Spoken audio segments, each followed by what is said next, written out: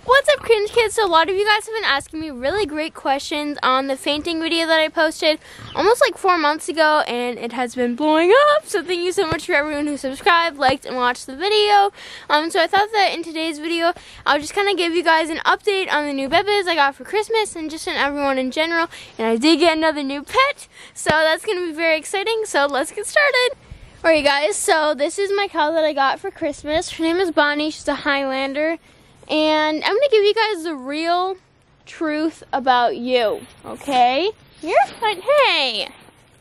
Stop it, Bonnie! That's not being nice. You gotta be a nice cow. The camera's on you, okay? You gotta be nice. Hey! That's mean. See what I'm talking about? So basically, what's happening with her is, so she is very sassy and bossy, which I'm not used to because I'm used to little innocent cows like baby Bailey, where they come up to you just for attention, but she loves her food. So much that like she'll be willing to charge at me and Bailey for food. So guys, I forgot to mention that she gets fed plenty of food, so it's not like she's starving and that's why she has aggression towards me. I don't know why she doesn't like me. I'm nice to her, I feed her, I have a consistent schedule with her, and so it's not that like she's not getting fed enough, because there's always extra hay out there, extra grain out there, and so I don't know what her deal is, but I just thought I needed to add that in. Food, and if I come in here with a bucket full of grain, she will go crazy at me if I don't drop it. She's jumped the fence before, this fence right here, and luckily we had this fenced in right here so that she couldn't get in with other cows. She's right behind the camera right now. Hey, stop doing that! Oh my gosh, and she does not like to be pet, like what the heck? And so it's like, I don't know if I should put her in with the other cows, and then, because right now Bailey is scared just to like come over and like lay down by me, which she never used to be scared to do that with me, but she's scared that Bonnie's gonna end up coming at her because Bonnie's done that before. It's like, I'll pet you, but you don't like it, so what's the point? Hey! See what I'm talking about? She just doesn't like to be pet, and it's like if I put her in with other cows, then it's like I'm gonna give up on you, because then we're gonna lose all of our connection. And you're like, and you guys are probably like, oh no, like you can still stop. You're backing me in a corner. I'm not going that way today. No, Bonnie.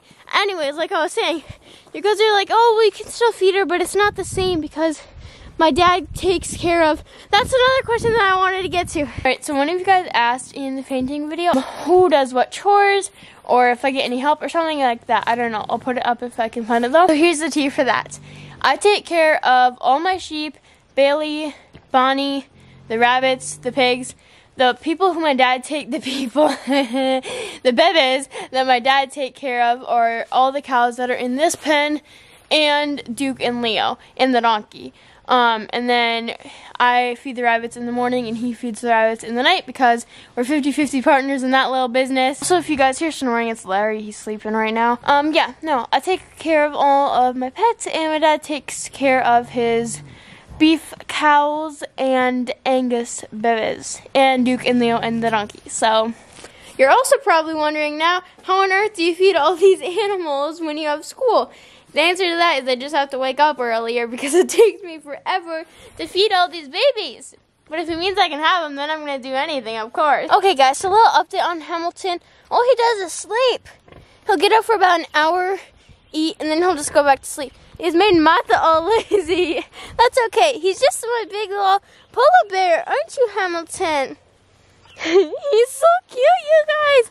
Literally, whenever he'll get up to eat, he literally looks like a polar bear. And he's just like, oh, I'm an old grandpa.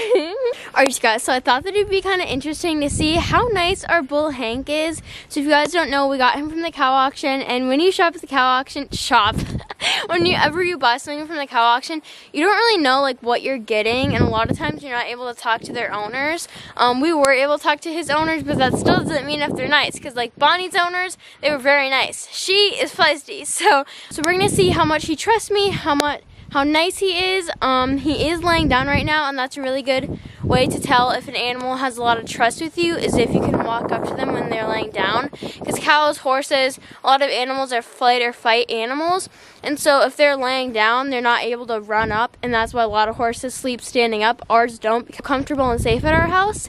So I'm gonna set up the camera and see what happens. Hopefully I don't die, because my parents aren't home right now.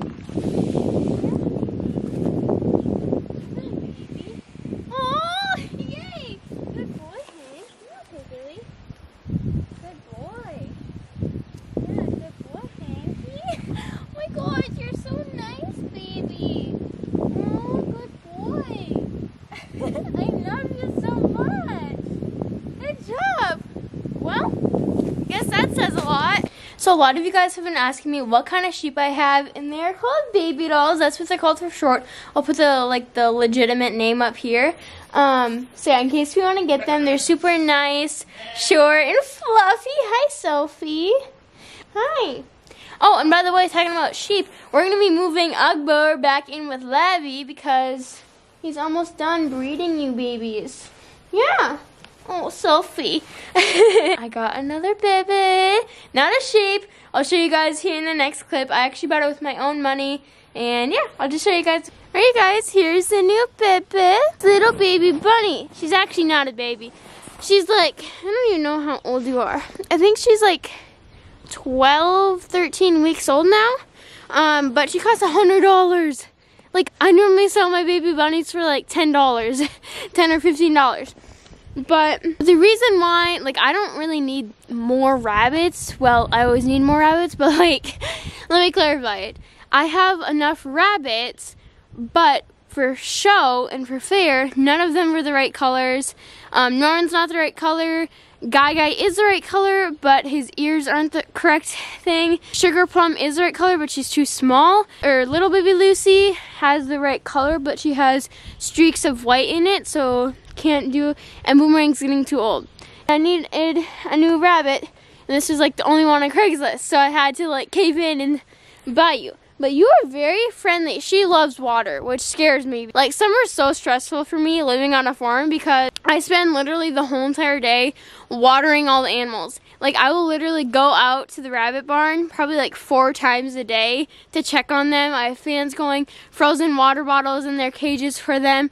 Like, it's just so stressful. And then flies and wiping down the cows and the horses, fly spray, water. It's just so stressful. And so I feel like you're going to have some trouble with the heat. But hopefully we can have a good fair this year. Hopefully it actually happens this year. Here she is though. Like, look at how cute she is. She's color blue, which is very special if you don't know.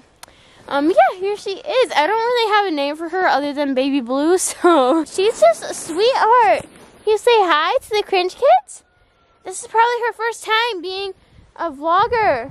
So yeah, hopefully you guys enjoyed the video. Don't forget to subscribe, share with your friends, stay cringy, and we will see you in the next one. Bye!